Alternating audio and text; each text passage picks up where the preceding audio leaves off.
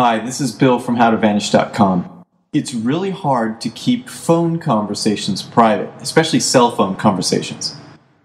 The telecom companies have built an infrastructure that allows for secret wiretapping, and they let the government listen in on conversations without warrants or without any probable cause or anything like that.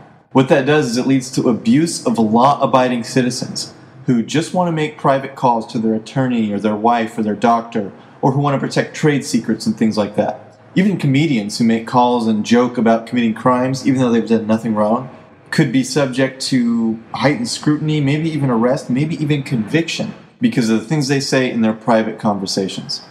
One option to have more private conversation is to use voice over IP.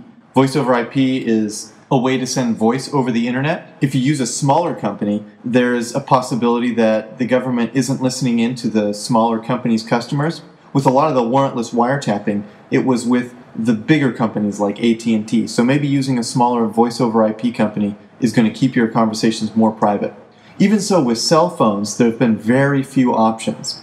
But now, if you have an Android phone, there's an app called Redphone. It's a completely free app. You just go to the marketplace and download it, and you can start to have encrypted phone calls from end to end between yourself and another Redphone user. That end-to-end encryption means that anyone who's listening in onto that conversation is just going to hear jumbled up encrypted noise.